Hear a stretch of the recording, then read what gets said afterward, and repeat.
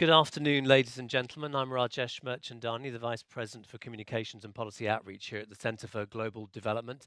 And I'm delighted to welcome you here this afternoon to our event entitled Survival Migration, New Models to Address the Global Crisis of Migration and Displacement. Welcome to those of you who joined us in the room and to those of you watching us online via the CGDev website and also with our co-hosts ODI via their website as well. We're very happy to be co-hosting that event with them today. Now, one of the arguments used by the Leave campaign in the recent Brexit vote in the UK was that leaving the EU would help Britain better control immigration. It's a claim that ignores the fact that a large number of people heading to the UK don't come from the EU. And it's a policy solution based on fear. Fear of potential jobs lost among British people, fear of a breakdown in social cohesion, fear of the other. In fact, several European countries have considered or introduced new laws to keep refugees out or down. The US presidential election has a similarly anti-immigration flavor, built on claims of migrants taking jobs and benefits from US citizens and bringing crime to America's apple pie towns, as if it wasn't there already. Such policies of isolationism and protectionism and blame are partly the result of shock at the mass movement of people Europe is witnessing right now, mainly fleeing the conflict in Syria, but also coming from other parts of the Middle East and Africa, fleeing violence, persecution, or economic hardship. It's a wave of survival migration that's not going to recede anytime soon, especially with a global slowdown in growth, a fall in commodity prices that's hit emerging market economies. These mass movements will only continue in coming years as conflict, disaster, extreme poverty, and other hardships displace people from their homes. Here at CGD, we've done some work that shows the benefits migrants make to the countries they call home.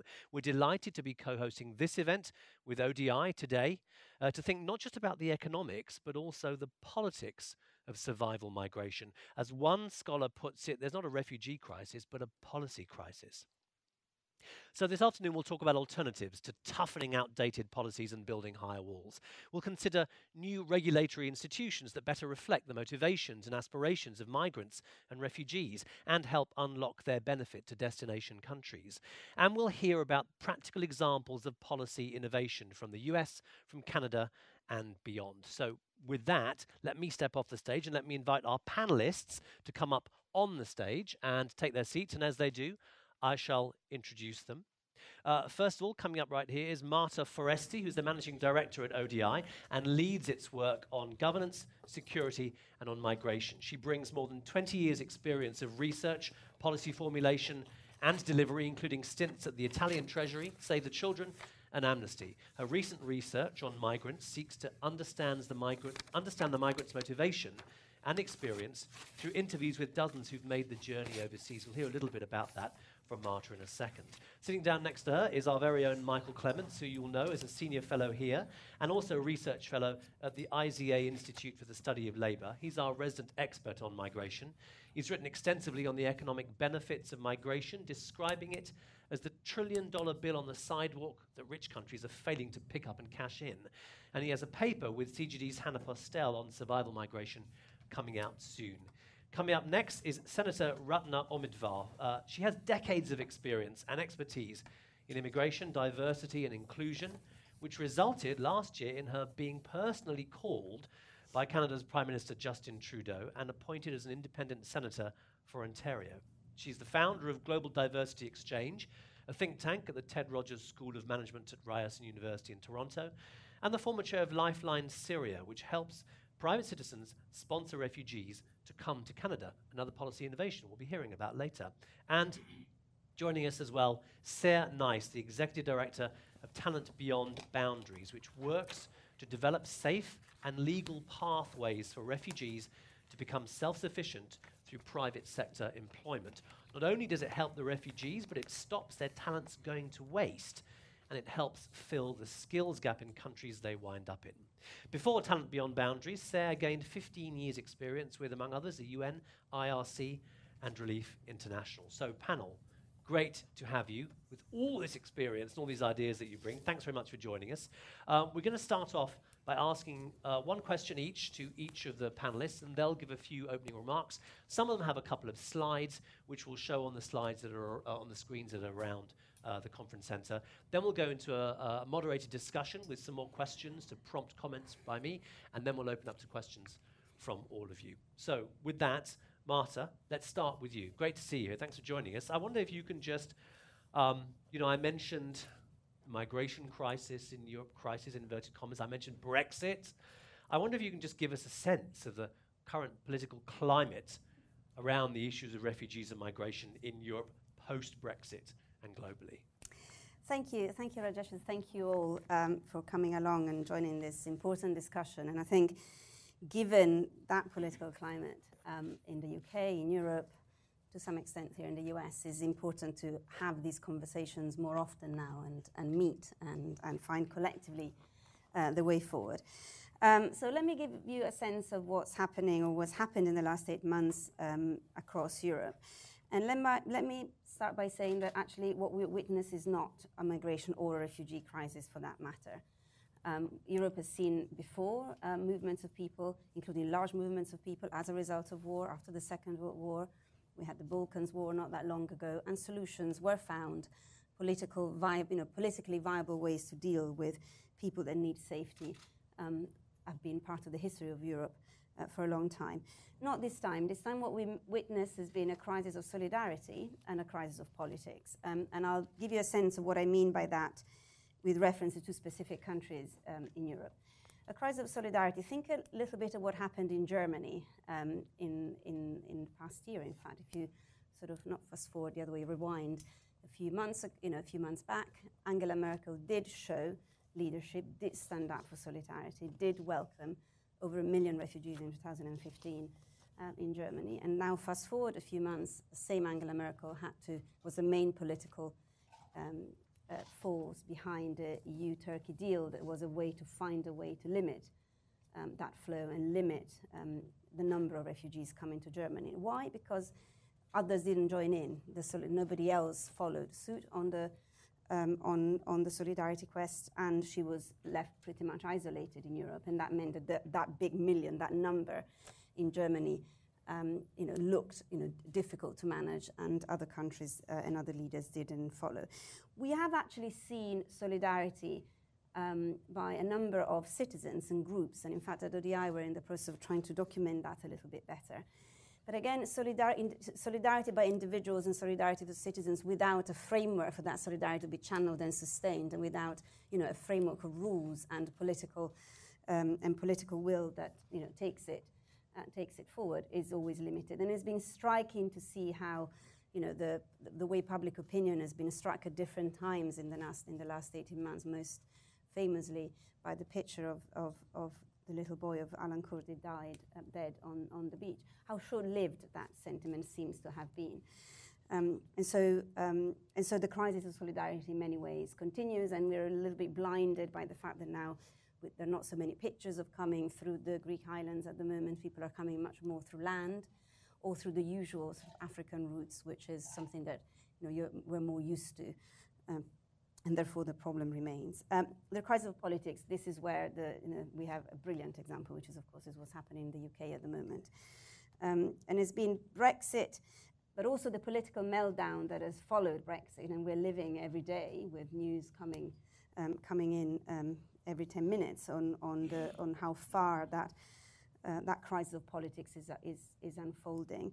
And much of it has been predicated on a very ill-informed public debate around migration and refugees. And interestingly enough, for a while, it was, there were elements of it in the early stages of the campaign that were rooted in the so-called refugees crisis. It was about UK taking a stand and not following the leadership of Angela Merkel of other European countries. But it kind of evolved and kind of morphed into a completely different debate about free movements of people in Europe that was still premised on the same lies and on the same limited understanding. But that ill-informed debate on migration is what effectively, I think, led to the Brexit results. And we were just discussing before joining you now how difficult that would be to be undone. So a big misjudgment on the politicians about public opinions and where their hearts and their minds were going with it. Does this mean that what we've seen in Europe in the last 18 months has been no action at all. Well, no. And in a way that's, is both interesting but also problematic. What I like to propose is that what we have seen in Europe in the last 18 months has been fundamentally a response that has been premised on the answer to a particular question. If I can have that first slide. And unfortunately was the wrong answer to that question, which is whether it is possible to change someone's mind about migrating. We've seen a lot of political action in Europe in the last few months, and on trying to answer that question and trying to stop people migrating, we have seen a lot of collective action. Unfortunately, it was all, it was not going to work, because it is what we have found with our research, but many others have found the same, is that the answer to that question is fundamentally no. And yet, what we've seen a lot of in Europe has been patrolling the sea to try to stop people on their track, putting up fences. And this, which is an interesting thing we found in one of our research, this is an advert placed in a Lebanese newspaper by the Danish government, trying to explain to the Lebanese that they should not try to make their journey to Denmark because they were not going to be welcome. And what we found interviewing people is that that had absolutely zero effect of their intention to attempt the journey. People didn't see it, didn't understand it, did not think, assumed that was lying, not very relevant. We are in the process now of trying to estimate what that political action has actually resulted into in terms of how much money has been spent trying to respond to the so-called crisis in this way. And we're also trying to look at how active the policy response has been when it comes to deterrence.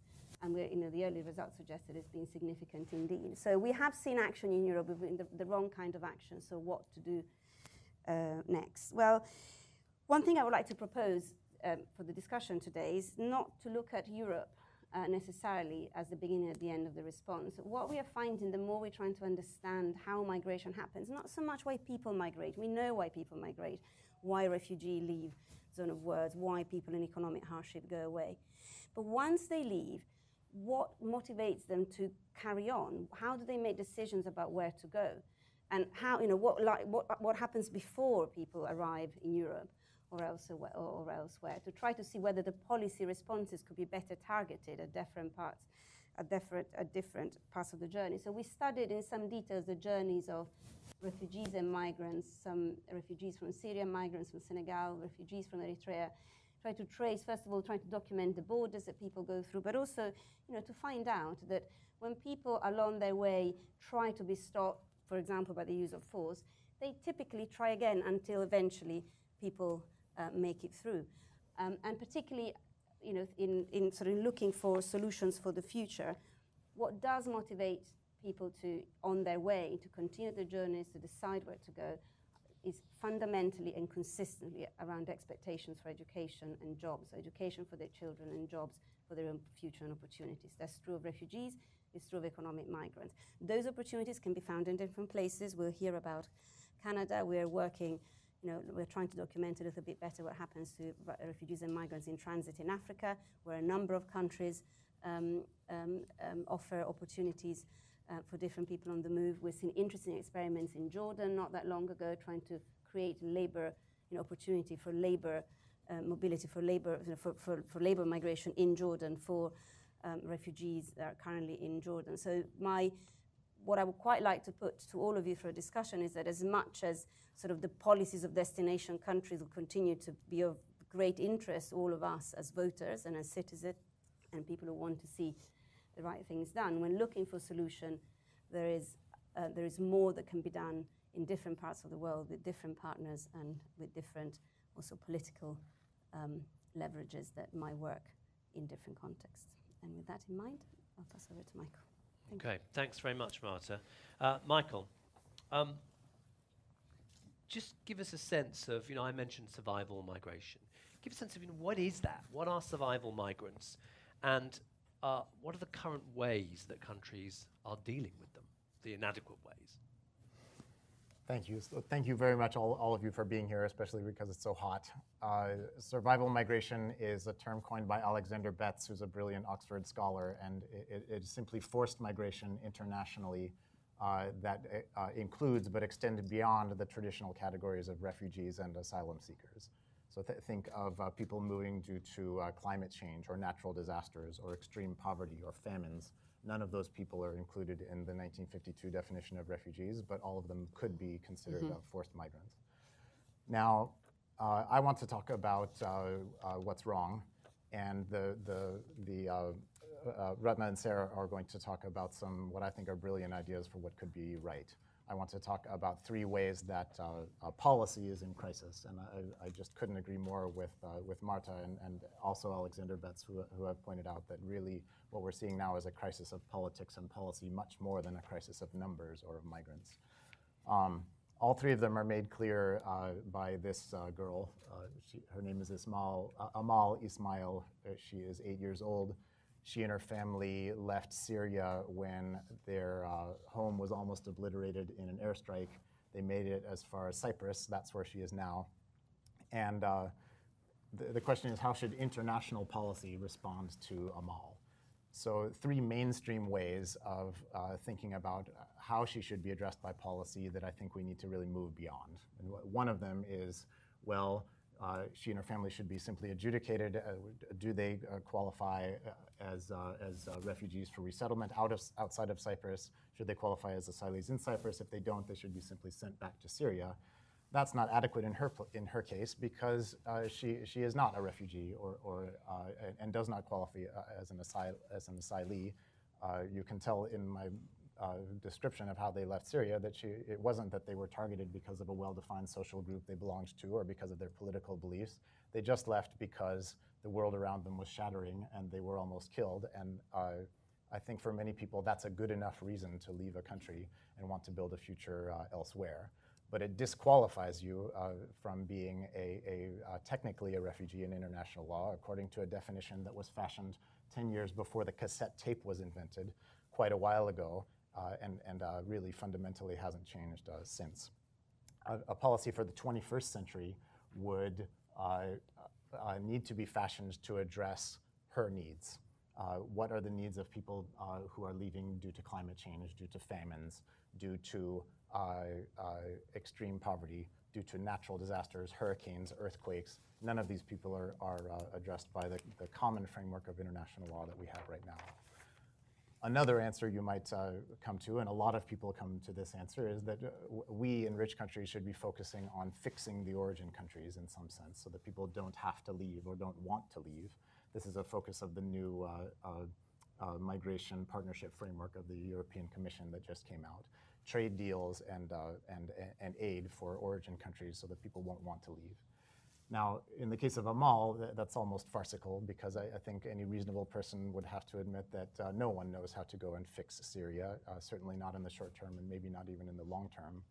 But it's a much bigger problem than that.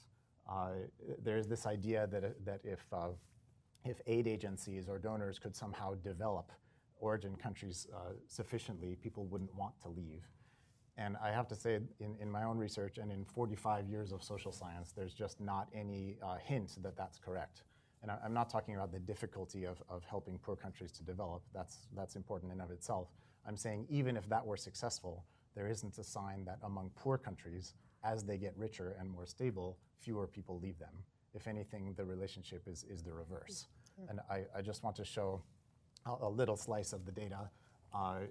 This is all countries in the world. The horizontal axis is income per capita as a measure of development. And the vertical axis is the fraction of people from that country who are refugees outside the country. So that vertical line roughly divides poor countries and rich countries according to definitions of the World Bank.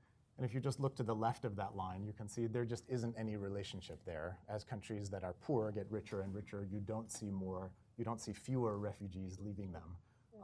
A more intuitive relationship starts to set in after you get past middle income status, which is something like the Philippines, Tunisia, countries that are actually quite rich by international standards. And this is an idea that international policy for migration crises just really needs to get beyond. To the extent that we are successful in assisting countries to develop, it means that more and more people have the means to move, which is really an investment in opportunity and security as much as anything else. And that that tends to create a positive relationship between economic development and movement. Intuitively, it's the reason why you see a lot more Syrians showing up in Europe than Darfurians.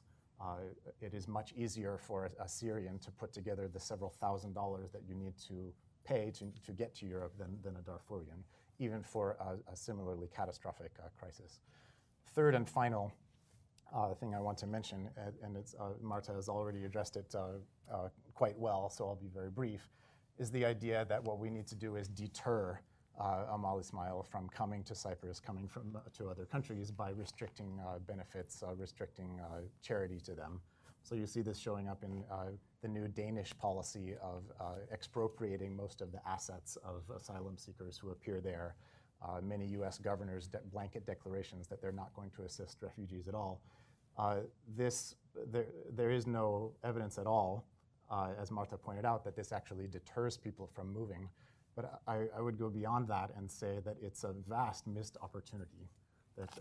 So Kalina Cortes is an economist at Texas A&M who has followed refugees to the United States over long periods, decades after they arrive, and has found that they're highly economically productive, much more so, in fact, than non-refugee immigrants, but not for the first 7 years.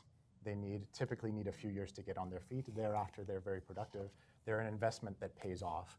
And frankly, if you just look at Amal, you don't need any of that data. It's not hard to imagine that with a little training in, say, nursing, she could be a very valuable resource to a country like Germany, which desperately needs nurses for its aging population. The idea of deterring rather than investing in survival migrants is an idea that needs to be superseded by a 21st century policy. Our other panelists are going to talk much more concretely about ways that we can do that. Thank you for the segue there, Michael. Thank you very much. Ratna, Omidvar.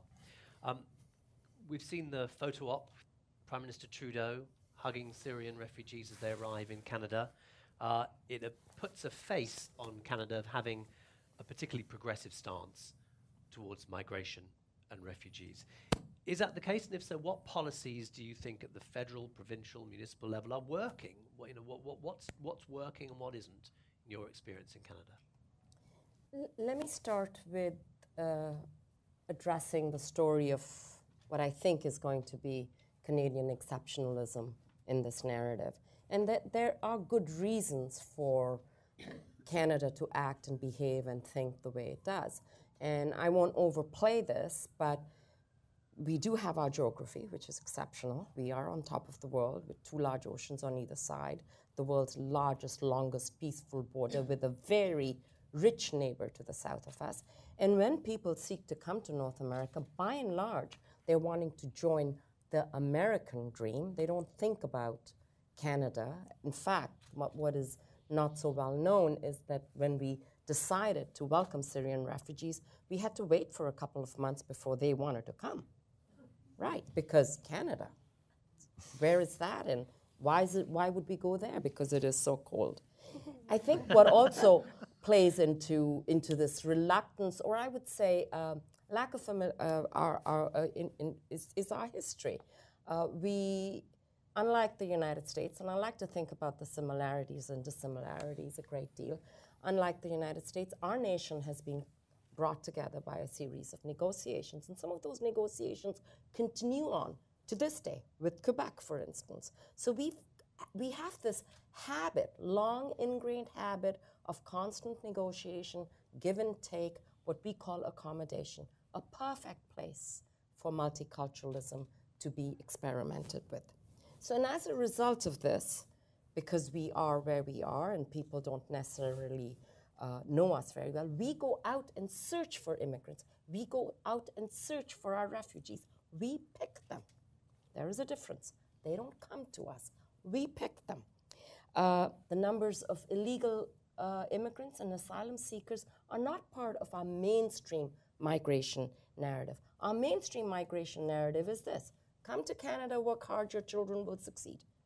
Most data underlines that. So immigration and refugees are part of this great Canadian narrative of the country where you come, you might drive a taxi but your children will go to the University of Toronto. And this is by and large true. Not completely true, but by and large true.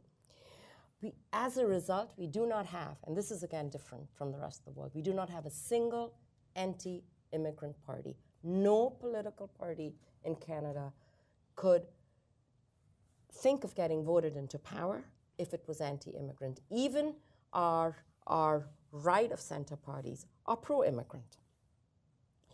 Our trading aspirations with the rest of the world, we have big aspirations for doing more trade with partners other than the United States, also drive us to have a far more global outlook to the world. So in short, most Canadians, not all, most Canadians believe Canada will succeed better if immigrants and refugees succeed with it. Now we'll argue till we're blue in the face about what kinds of immigrants and where they should come from and how much English they should speak and what should be their skills, but we won't argue that we need them.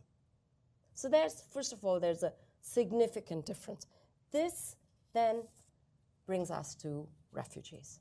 We've always had a very orderly approach to refugees. We bring in roughly 25,000 refugees a year, 12,000 will be government assisted, the rest will come from other programs. And then last year, in 2016, right in the middle of a very heated political campaign between three major parties, the picture of Alan Kurdi was posted. And as an immediate response, one party, the governing party at that time, developed a response based on compassion with a concern for security. The other political party said, we will welcome 25,000 Syrian refugees if we are elected by the end of the year. That number triggered the imagination of the Canadian public, and I have no evidence to prove this, but I believe firmly that that was the turning point in our election when a prime ministerial candidate who was frankly last in the polls overtook and became our prime minister. He had to deliver the results. All kinds of high-profile mobilization of resources had to take place, but our government did one very important thing, and which is not that well known. Canada agreed that all Syrians outside Syria were bona fide refugees, blanket. They didn't have to prove that they were refugees anymore. They were bona fide refugees if they were outside Canada, which meant that they didn't have to go through all that, that arduous process. They had to go through the UNHCR. They still had to go through medical security screening. But that propelled the paperwork through a really accelerated speed. And then the second thing happened, which I'm very proud to be part of. The private sponsorship movement in Canada got reinvigorated. Private sponsors are partners with the Government of Canada in helping to bring and settle refugees. They do not replace the work of the government. They do not replace the numbers that the government is committed to resettling. This is not people of Canada letting government off the hook. It is on top of. We use a principle of additionality. So I'm a private sponsor, for instance. I have a team of 17 people. We call ourselves Team Everest for good reason. We have 16 people we are looking after in Toronto. We have two families, very different. One is urban, from Damascus, hardly a problem. Speak good English, came to Canada within 2 months. He has a job in his field of experience. His daughter's in the University of Toronto. They are going to be exactly the kind of refugees anyone else would kill for. Our family of 12 is from rural Syria. They don't speak any English. They have 8 children. They have 2 sisters and a set of parents. They are salt of the earth. Their resilience makes me ashamed of what I think are my problems. So this is a true nation-building exercise that Canadians have embarked on. But here's the difference. In the past, private sponsors have mostly been parishioners and members of churches and faith groups. This time we decided to turn it around, and we said, ordinary people will do this. And we reached out to students, to universities, to jazz clubs, to book clubs, to film goers, to people in communities, and we've had an enormous outpouring. As a result, it's not perfect. It's not perfect, but 25,000 refugees did arrive, not by the end of December, but by the end of February. And there has been, you asked about the levels of government. Every level of government in Canada has sought to outdo itself in different ways, through different regulations, through different policies, through financial supports. It's almost like refugees are us. That's all I can say at this point. It's not perfect, but that's where we are. Okay, fascinating stuff. I have about 1 million follow-up questions for you, but I'm going to wait so that we can get Sayre Nyce from Talent Beyond Boundaries to speak. Sayre, we've heard one set of solutions there from Canada. Your organisation is involved in creating more solutions, more policy solutions. But unless there's a huge shift in attitudes, policy innovation on migration is going to happen at the margins. It's not always going to be like Canada's example. Give us some examples of ideas that your organisation has been trying, where they've come from, what have been the success and the challenges. Explain a little bit about it. Okay. Thank you. Thanks for organizing this panel here today. So at Talent Beyond Boundaries, we're working on expanding existing pathways. You have a labor mobility pathway that many people around the world use, and then you have the refugee protection framework globally. So we're working within those two frameworks and trying to look at them in a different way so that we can expand opportunities for refugees, to add more solutions for refugees. This labor mobility for refugees it's not a new concept. Our policy advisor, Katie Long, she's a visiting scholar at Stanford. She's been writing about this, doing research for years. I'm sure many of you here have been working on this for a long time. Or thinking about it. But for the first time, we are doing a pilot project to link the global labor market to an essentially largely overlooked talent pool, refugees. And our role is to address the barriers that refugees face in seeking international employment opportunities. We are starting our pilot project this year in the Middle East. We've started this in Lebanon and in Jordan because with the Syria crisis, just the sheer number of skilled refugees is just huge. There's a lot of talent living outside Syria in host countries with skills and talents, but the vast majority are unable to work legally and practice their professions. I was in the region last month, but also, or in May and in February. And in February, it was with a joint mission with the UN Refugee Agency. And we were meeting with dozens and dozens of refugees to talk with them about new pathways, such as labor mobility. And one of the refugees we met with in Lebanon said, "The situation is so dire here. I'm ready to get on a boat and risk my life and smuggle my way to Europe in search of any opportunity. But if there were a safe and legal way for me to go abroad for a job opportunity, I would wait for it, even if I had to wait several years." So while Turkey and other countries in the region, Lebanon, Jordan, they've been very generous, but there are not enough opportunities. And you have lots of local organizations and international groups working on expanding opportunities there in those countries, and that's important. But what we're trying to do is different. It's another pathway. It's complementary to local work. It's complementary to resettlement. But this is helping refugees access opportunities outside of the region in other countries. Our approach is really market-based, and we're trying to be practical. And once we can prove this pathway works, that it's viable, then it can be expanded to use in other displacement contexts. But first, we have to address some of the challenges involved. And I'll talk briefly about 4 parts of our pilot project that we're tackling. The first challenge was to get data on the skills and talents of the refugees.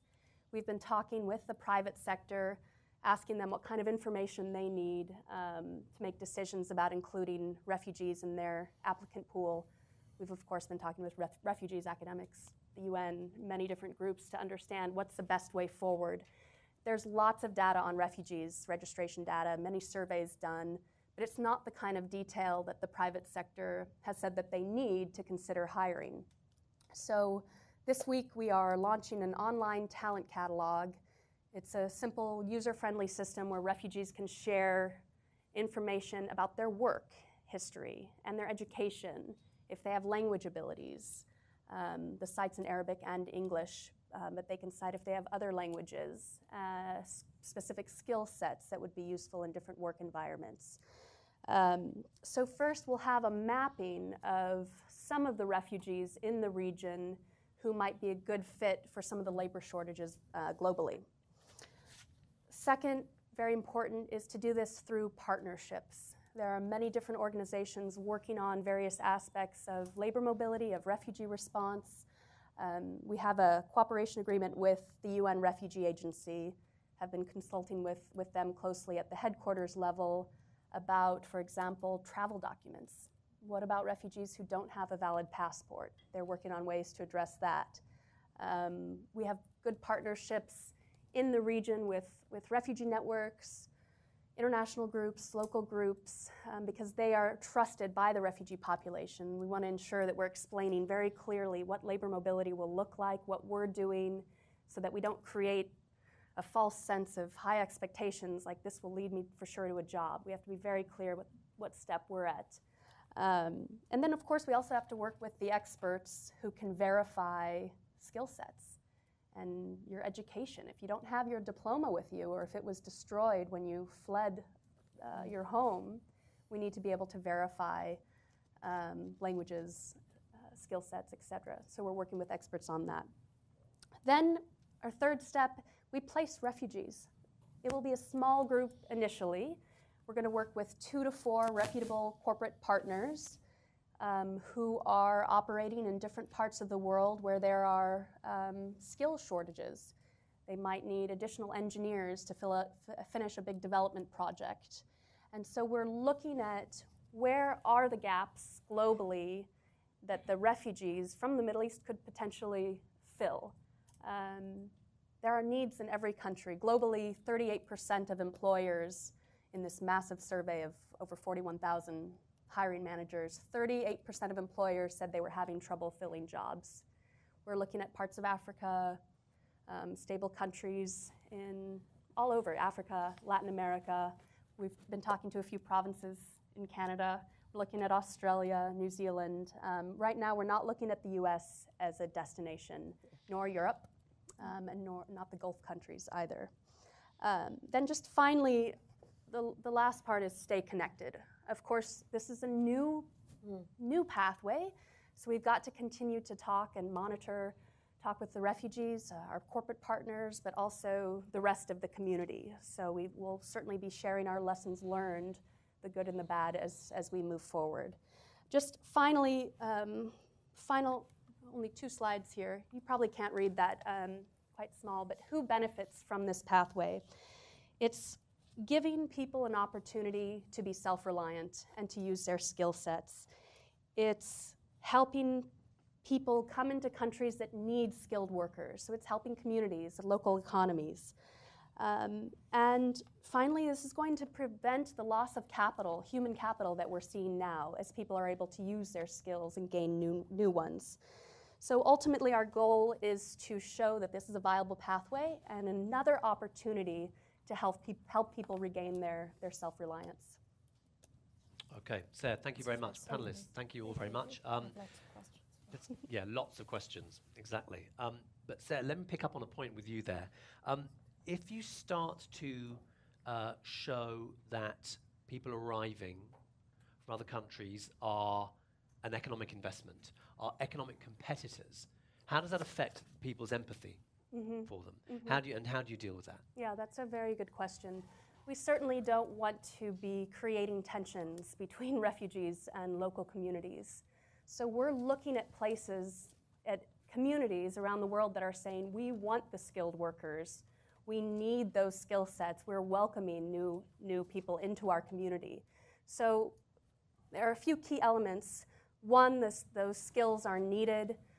2, the processes to get a visa or longer-term residence is a smooth pathway, so we're looking at places where that would work easier. And then, of course, we need to make sure that once refugees get there, they'll be afforded protection. But it's very important that we look at, we don't want to take away local jobs, so looking at where are the needs and can these qualified people fill those needs? So how do you get over that difficult politics? This is to all of you. You know, that key point, we don't want to take away local jobs. That's what is being said in the UK, in the US, in the Brexit referendum campaign. Let me ask this to Marta and Michael and to Ratna as well. How do you get over the difficult politics? How did Canada do it? What can other countries learn? What should we be communicating to policymakers about this?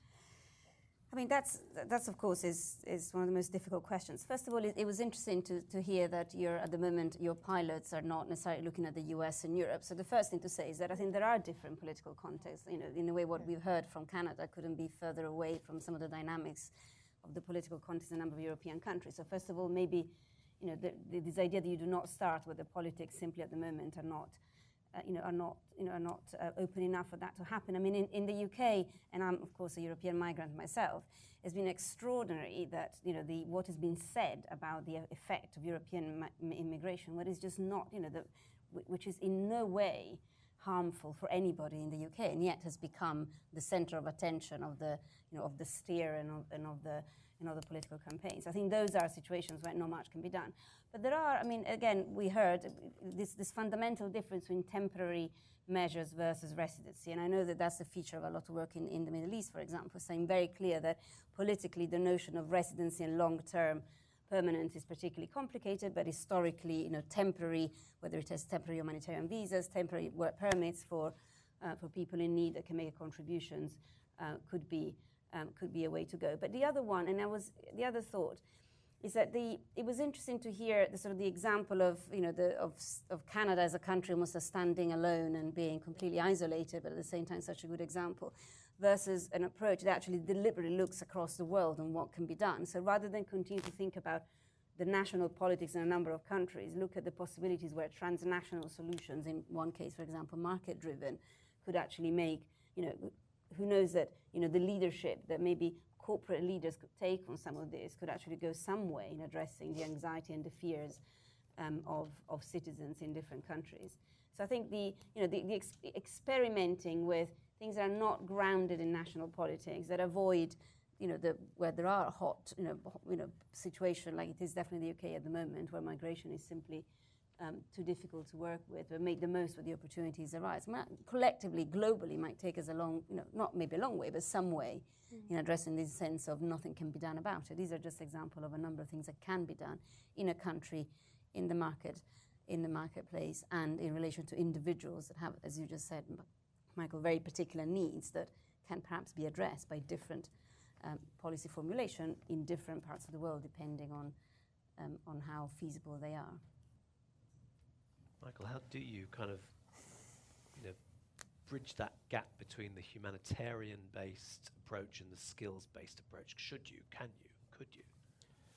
My goodness, asking an economist about politics and communications is a really big mistake. We're a think and do tank. Yeah. There's a classics professor at UPenn named Jeremy McInerney, who's somebody asked him to summarize all of Greek theater in one sentence, and he said, wisdom only comes through suffering. And I really, there have been, I am under no illusion that people are going to listen to experts and make policy by regression, certainly after Brexit and certainly not before it. The US has made just drastic policy mistakes in its past. Americans in the audience will know about the 1857 Supreme Court decision that stripped US citizenship of all African Americans, free or slave. We blocked all ethnically Chinese immigration for 70 years. We prohibited alcohol in the US Constitution, and then that didn't work out so well, and we're agile enough to change it. I think that a lot of the consequences of this stuff can't be seen directly. If the US had not admitted refugees, we would never notice it. It's like, what would happen to your life if you never met the person you love? There would be no Ghostbusters movie because Laszlo Kovacs, refugee, was the cinematographer. There would be no Intel because Andras Grof, renamed Andrew Grove, came as a Hungarian refugee and co-founded Intel.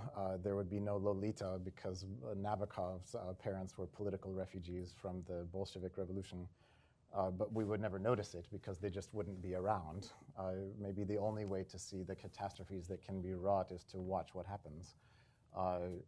Not only with gigantic mistakes, which I think the obviously coming, especially with today's news about the Prime Ministry, the obviously coming drastic shutdown in UK immigration, and the economic harm that will be wrought, including for a lot of pro-Brexit voters, is something to observe very carefully and learn from. And also from the flowers that bloom amid the otherwise desolate terrain, like the work of the two ladies at my left, is something to watch very closely and learn from. It's certainly not from scatter plots that I put on the screen at the Center for Global Development. But that's a good place to start. It could inspire useful conversations. What are the areas that sort of at the margins that you'd like to see policy innovation? What are the areas that are ripe? This isn't just to you, Michael, but if you've an answer, I'd love to hear it. What are the kind of other areas? I mean, Sayre, your organisation sort of works at the margins, takes this idea of the humanitarian approach and mixes it with a skills-based approach. And Marta, you were talking about, maybe we can just circumvent politics and we can get kind of industry to lead the way. Are there other kind of ideas at the margins you'd like to see tried? I know, Michael, you've written about the Global Skills Partnership as an idea that you've put forward. Is there an application for that? Maybe you can explain to people who don't know what it is. Is there an application for that here? Well, let's hear from others, and I'd be delighted to talk about that. I'd like to mention that we can make some massive strides by just making some tweaks to immigration policies, immigration regulations. For example, when you're applying for a work visa to another country, normally you have to have a country of return. If you're from Syria living in Jordan and you're applying for a work visa in Panama or Canada or wherever else, you can't obviously go back to Syria and the country cannot send you back. So we're looking at ways, whether in certain countries it could be at the executive level or legislative, that some of those policies can be waived so that you're not hindering a better functioning global economy by rejecting this talent pool because of some check boxes. So there are some ways that institutions can help.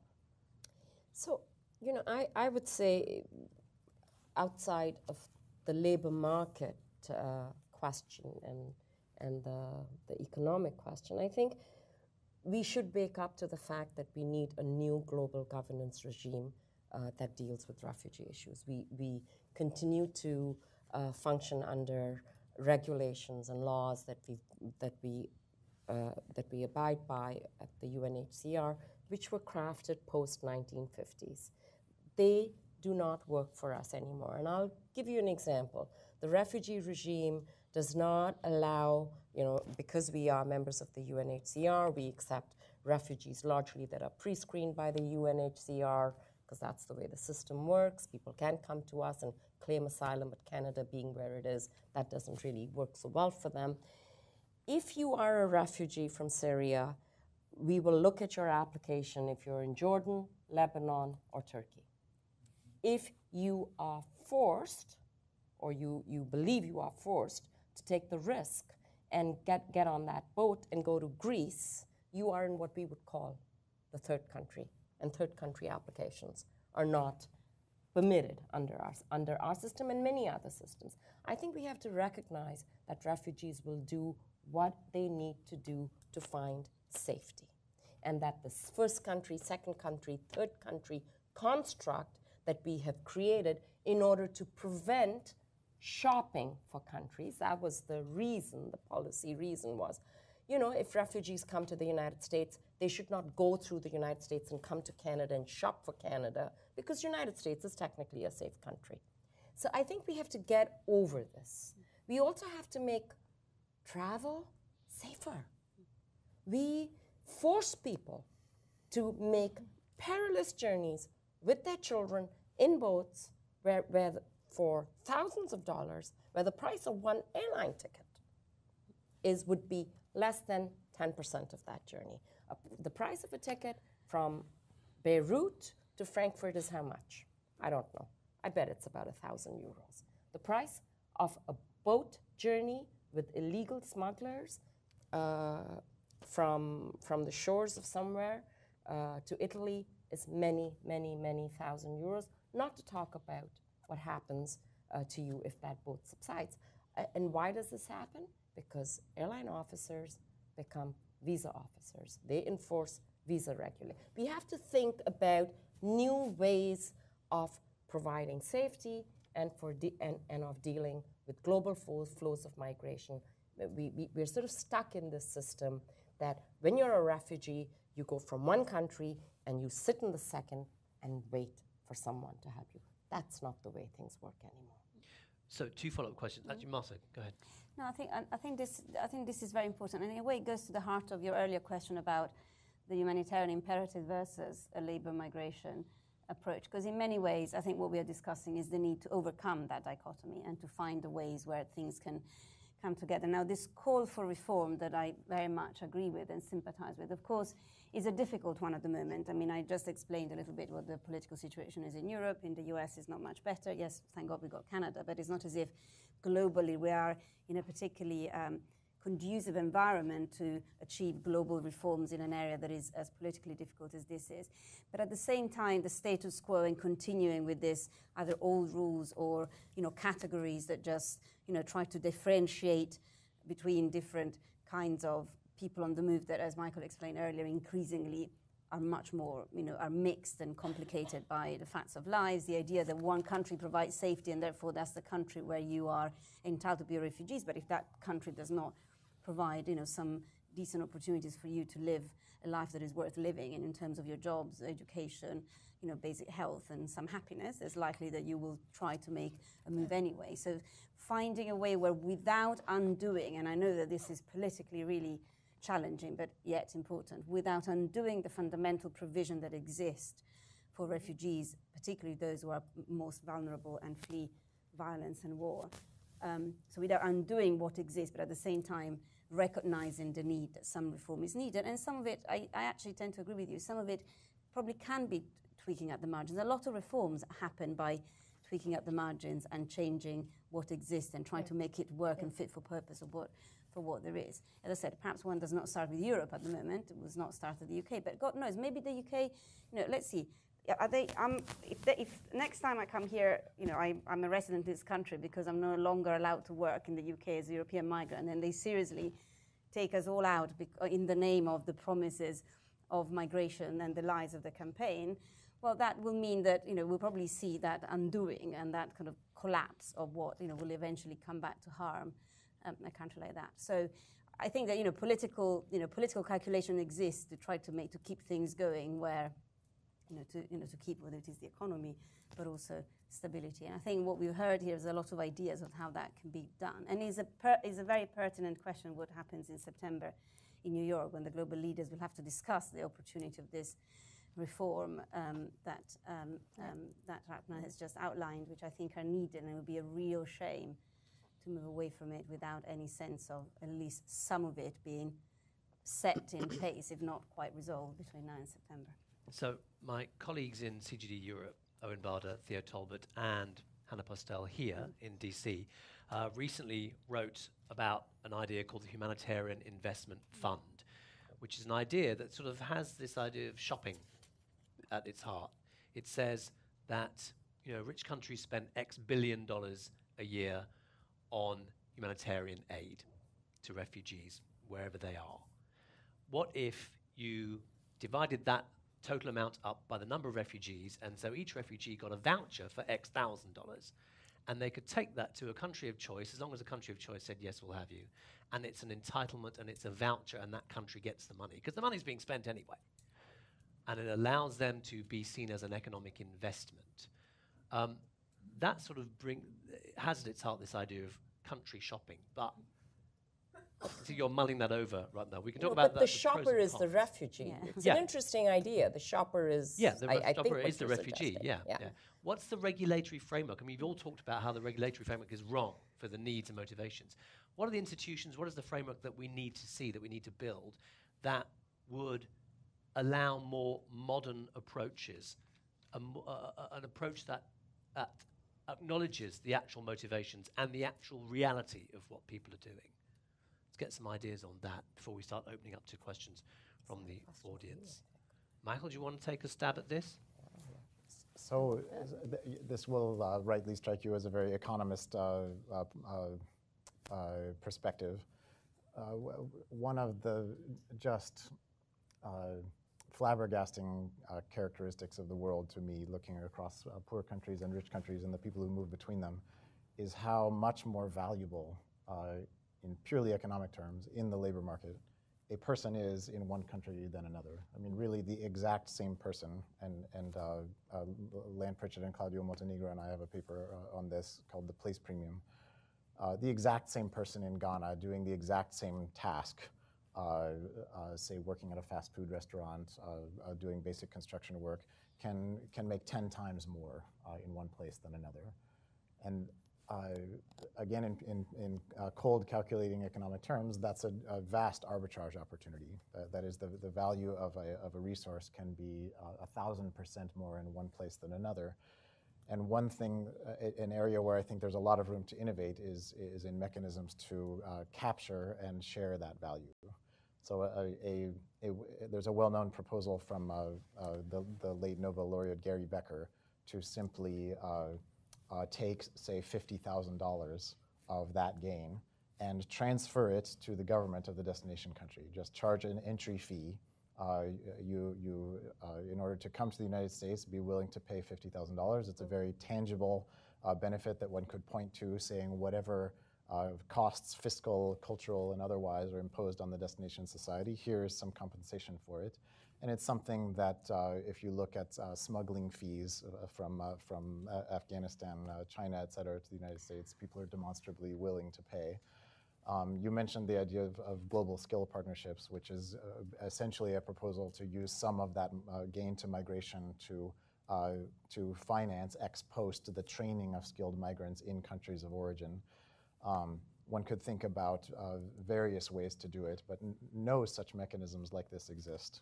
There's simply no way for example, the gain to migrants coming to the US to be transferred visibly and tangibly for the retraining of US workers, for example, to help them enter occupations and sectors in which they are complementing to a greater degree and substituting to a lesser degree for new migrants coming in.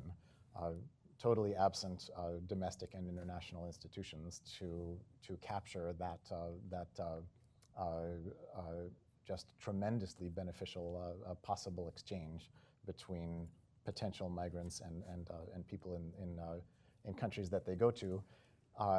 Economists can talk all they want about the long-term benefits, but unless they're tangible and unless they're visible and can be totaled up and, say, written on the side of a bus, people don't tend to listen to them. Just explain how the Global Skills Partnership would work briefly. Sure. So imagine an arrangement in which there is a nursing home in southern Germany that needs graveyard shift workers. And I've talked to people running nursing homes in southern Germany who have trouble finding nurses for the graveyard shift. And young Tunisians who are jobless, who are interested in acquiring training to come to Germany and work in that capacity.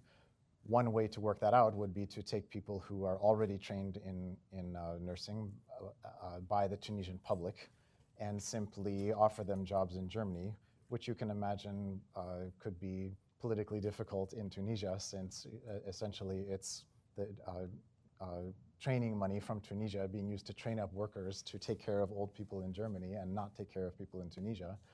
But there's a mutually beneficial exchange that could happen there in which the employer or the German state in which the people will work agree to finance the training in Tunisia.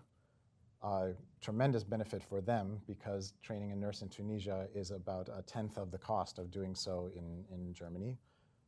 Could be done with in German language and at German standards. There are many examples of such programs that have successfully worked out details like that, and offers tremendous opportunity to young Tunisians without taking any money from the Tunisian public and giving the German public a service that it needs at less of a cost than it would require to do it with natives.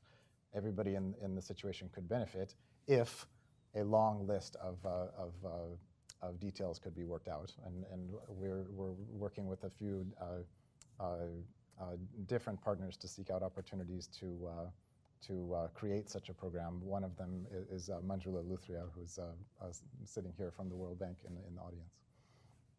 Okay, good. I just wanted to get you to clarify that, Marta. Yes. And then Ratna. Just a thought about all these examples of innovation, which I find interesting, fascinating, and I do strongly believe that there is something, out of this crisis mode. I think the opportunity to think outside the box and different kind of solutions, I think is a really welcome innovation.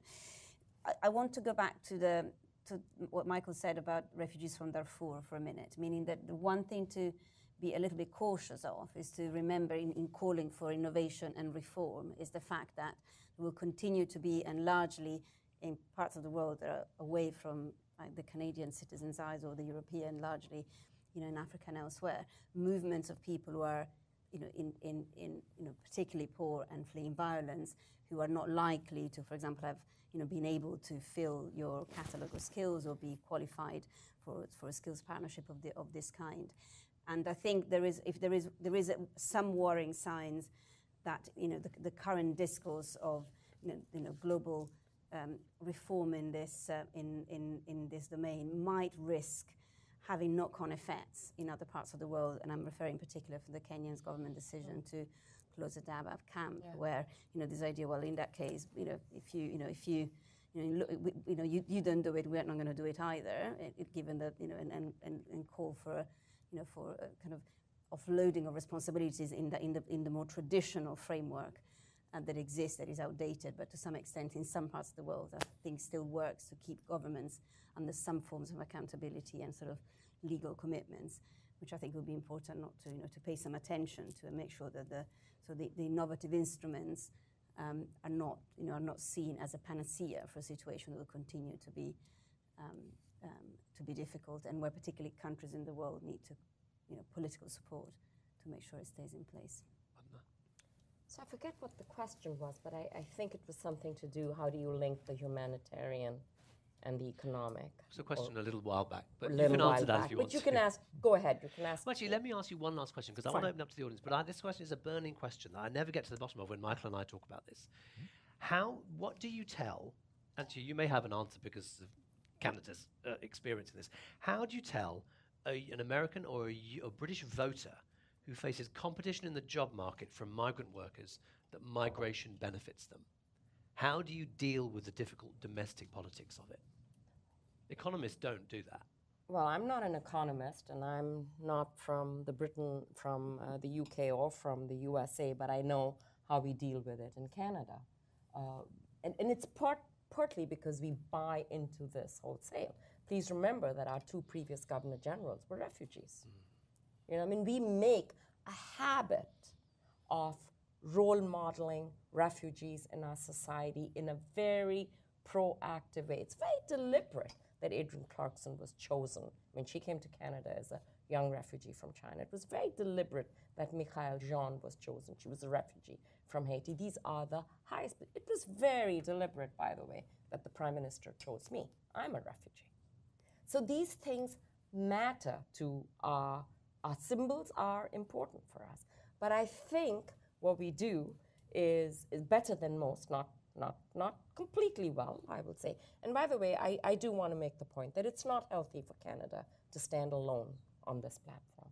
It is better for us to be in solidarity with others. It's better for us to work on transnationally and globally on issues. I'm increasingly uncomfortable with our allies in this field slowly, one by one, deserting us. And I'd like to sort of see that reverse. But what we do better is we talk about shared prosperity. If the immigrant wins, so do you. If they succeed, so do you. Seems to work for us. I'm not sure about that answer. Anyway, enough from me. Let's get some questions from the audience. What I'll do is that we've got a couple of microphones going around. If I come to you, please take the microphone, stand up or sit down, say your name, your affiliation, and let's get straight to the question, please. I would discourage long comments. Let's go with this lady and then this lady here. I'll take 2 or 3 questions at once. How is this? Okay, right here is good. Hi, I'm Erin. I'm from the Hunger Project. Thank you everyone for coming today. I think my question, you guys talked a lot about the difficulties you see in policy and how that affects people that you work with every day. And I think my question is sort of how do we reconcile being flexible but also thinking about the long-term solutions and the long-term consequences of the policies that we're trying to change or that aren't changing. Okay, and then this lady here. Renata Harlan, European Union delegation. So there will be a question, but there must also be a comment, because European Union was the issue and the discussion here. Question to the podium. What are your expectations for the UN Global Compact to be decided in September, which I understand will rather be on refugees than migration? So what are your expectations? Comment. The UK Brexit vote was an expression that there is no longer consensus on the UK population side, that the 4 freedoms granted within Europe for 30 countries, the EU 28 plus Sweden, plus Norway, plus Switzerland, that we have the 4 freedoms which are balanced, which is freedom of capital movement, freedom of establishment, freedom of services, and freedom of movement of workers. The problem for the UK is that the balance apparently is no longer right, and they want to go out of the movement of workers. But this is a big achievement, and I think we are the biggest migrants market that we have created in the world, going through 30 countries. Second, I've heard criticism to the EU policies. I think we are on a steep learning curve, but I think we are going into the right direction. I see that the EU institutions are probably working quicker than the member states currently. We are seeing a couple of proposals that you may consider rather actionism than action. This is the result that we can only go forward taking the member states along. So we need to try right, left, and center where we can take the member states with us. I understand that what we are looking at is currently not the tip of the iceberg. That's what we are currently discussing here, the refugee crisis originating in the Middle East. We are looking at the longer-term movements coming from Africa. There we are looking at climate stresses, we are looking at demographics, we are looking at the prospect of perhaps 200 to 200 million African people not finding a job when they are entering the job market between now and 2050. And there I wonder whether what you said, Michael, prevent migration is a bad thing. How would Europe look like if we had really to integrate 200 to 250 million people coming from the neighboring continent? Because there simply the living conditions are not right. So I think we definitely need an approach built on different pillars.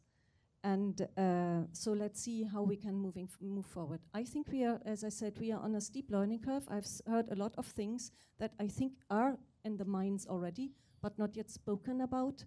And I think we should also work a little bit better together, how we can inspire our leadership to listen clearer to what's out there in the research, in the think tanks, etc.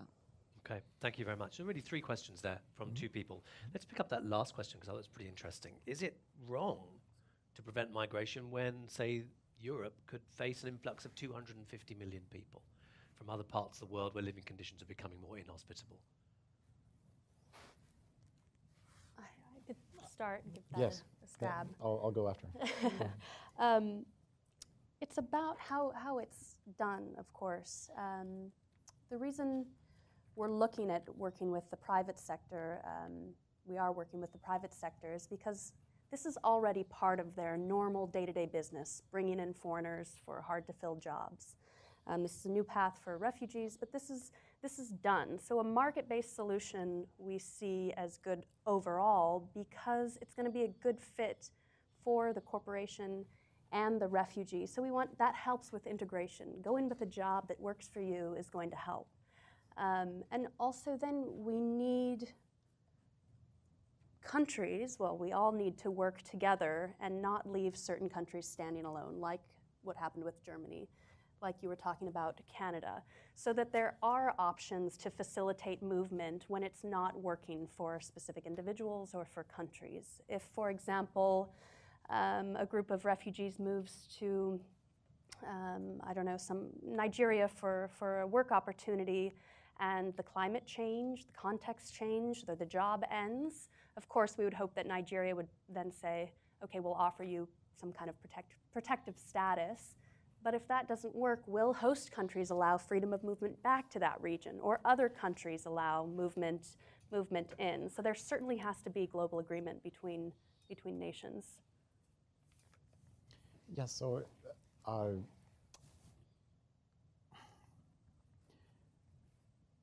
I don't at all believe that there shouldn't be controls on migration, not slightly.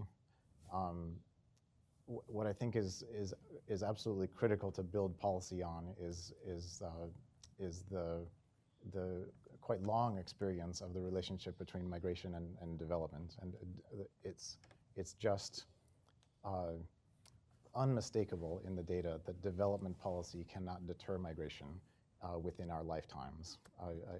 I don't mean to be at all critical of the idea of using trade or aid deals to deter migration.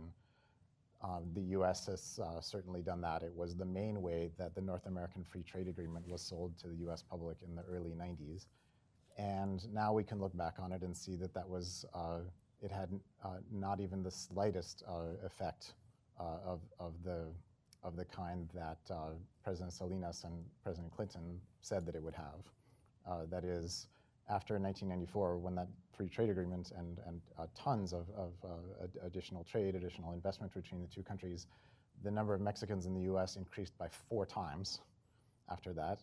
And since 1994, the convergence in wages between the US and Mexico has been 0. Raymond Robertson at Texas A&M has a recent paper on that. Just it didn't deliver quite an enormous increase in non-migration economic cooperation between these two neighbors. The biggest income difference at a land border on Earth did absolutely nothing to deter migration.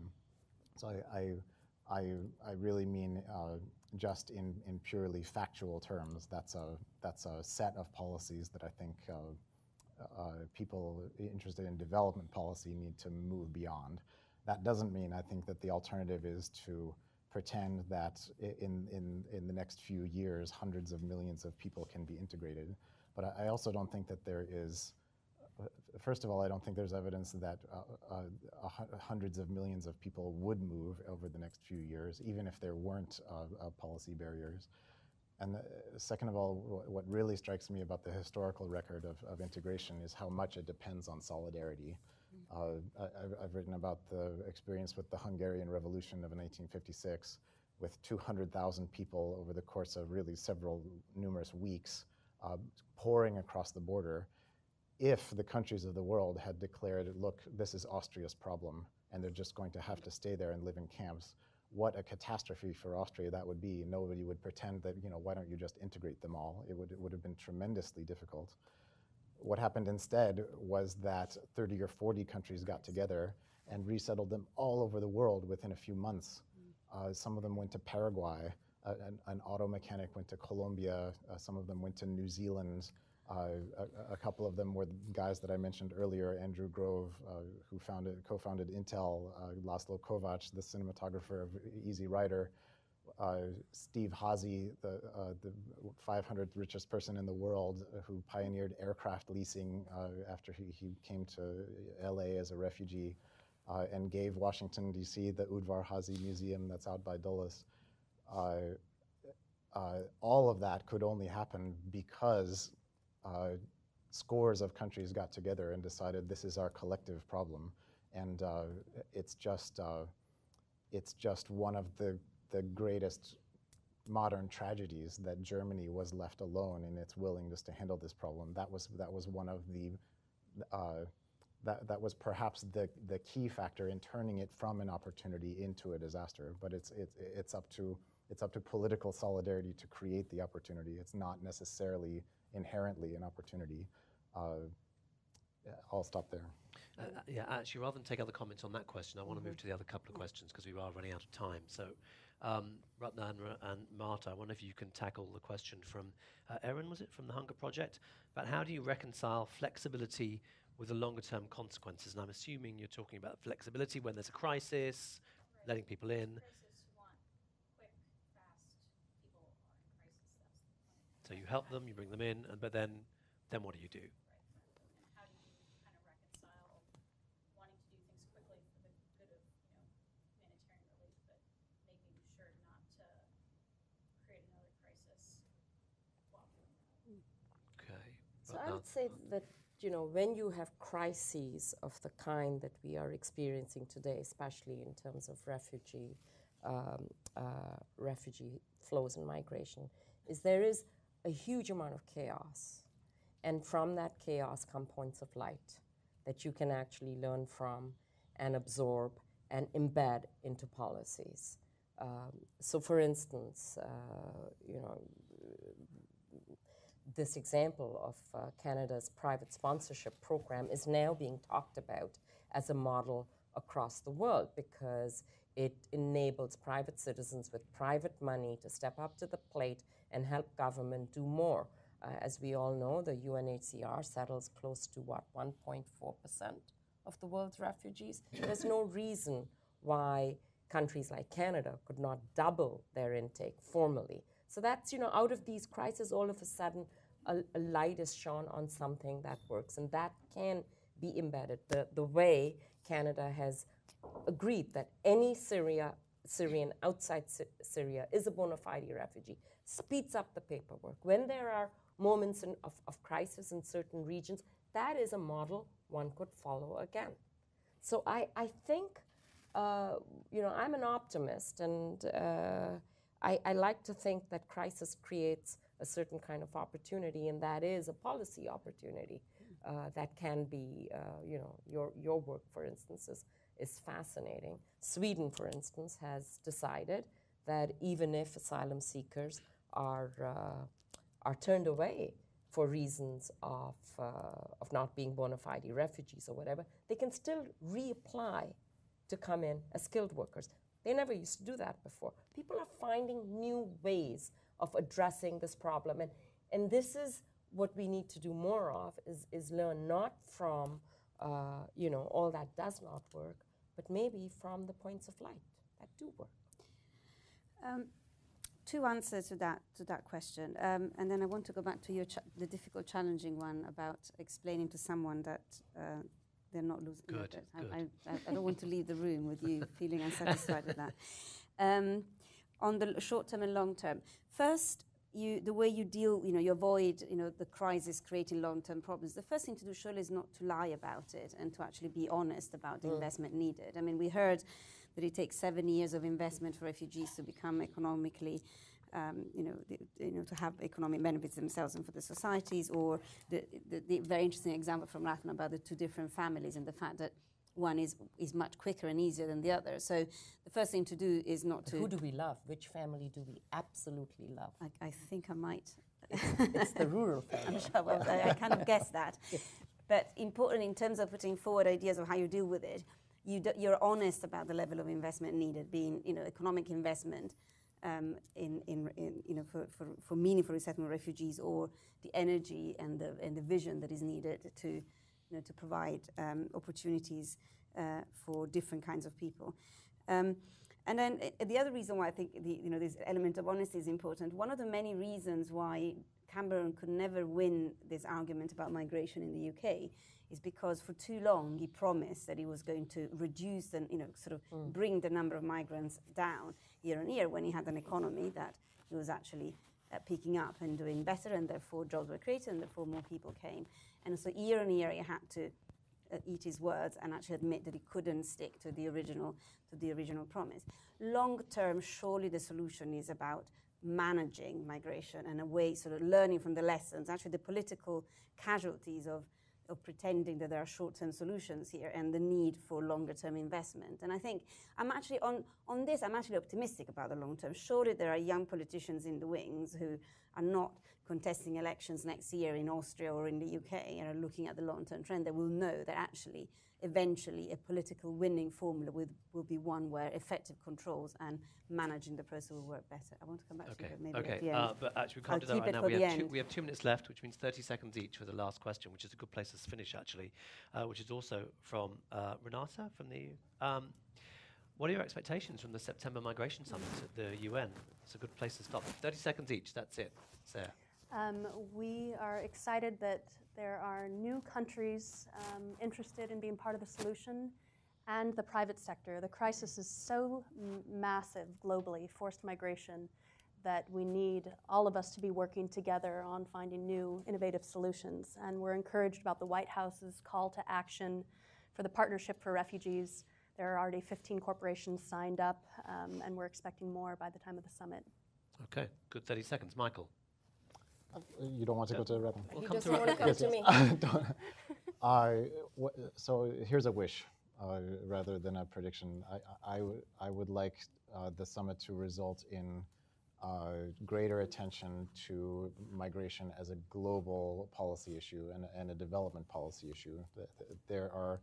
There's almost nobody in the US government whose job it is to even think about the global ramifications of US immigration policy, which is traditionally seen as a strictly domestic issue of who gets to be here, who gets in, whose family, and what workers for what needs.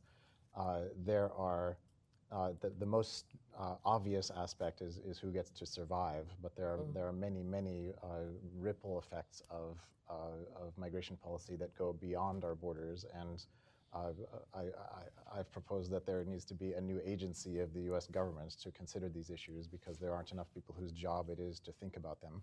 Perhaps the summit will result in a new mentality about the global rather than the domestic effects of immigration policy.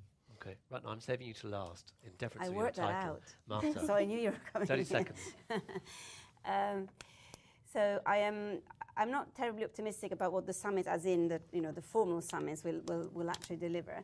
Although I do hope that, inspired by the examples of Canada and others, at least the beginning of a global solidarity, movement, particularly for refugees and for forced displacement migration, for forced migration, will at least find will be born then. It will be the beginning.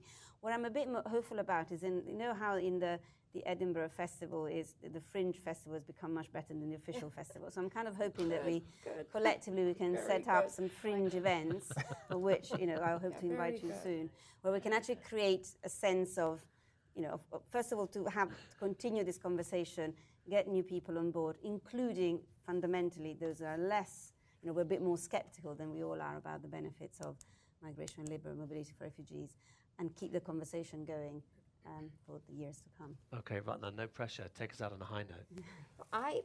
Well, sadly, no, I'm less optimistic like Marta is, but I would hope that for the first time we bring the new compact acknowledges the place of unusual actors, which are non-institutional. I think we have over-institutionalized this whole conversation. All the regulations, all the framework, all the money are all about large organizations, whether they are developmental or governmental or multilateral. We have leached out the private citizen and his or her compassion from this. We have leached out the corporate sector and its interests on this. So I would like to see a global compact with more place and more acknowledged place and responsibility for the unusual actors, including cities. On that note. Okay, good point. Okay, so ladies and gentlemen, if you want to read more about this, plenty more on CGD's website, cgdev.org. Let me name check a couple of pieces. Michael Clemens and Justin Sandifer wrote a piece for Foreign Affairs, which is on our website, called A Self-Interested Approach to Migration Crises. And then recently, Owen Barder and Hannah Postel wrote Asylum Seekers or Economic Migrants, and How Many Angels Can Stand on a Pinhead, putting some facts into the debate about migration. Both of those are on our website. You can also read about the Humanitarian Investment Fund, which I mentioned earlier, on our website as well. Thanks to ODI for co-hosting this event with us. Thank you all for coming, and thanks very much to our panel for this afternoon's discussion.